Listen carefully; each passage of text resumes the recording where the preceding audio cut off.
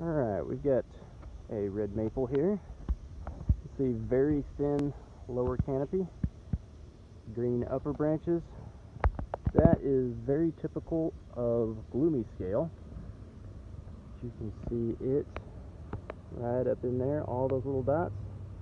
The black ones are insects, the white ones are the glue that they glue themselves to the tree, and then they suck the life out of the branches. You can see out there that small branch ended up dying. Then this one's trying to put new growth to overcome the disease.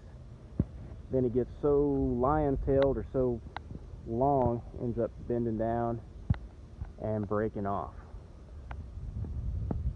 Got a branch up there. You see it got broke off in a recent storm. This Gloomy scale is treatable, and oftentimes it'll take about 2 or 3 years. The tree will come back. Thank you very much. Tree Climbers LLC, Fayetteville, Arkansas.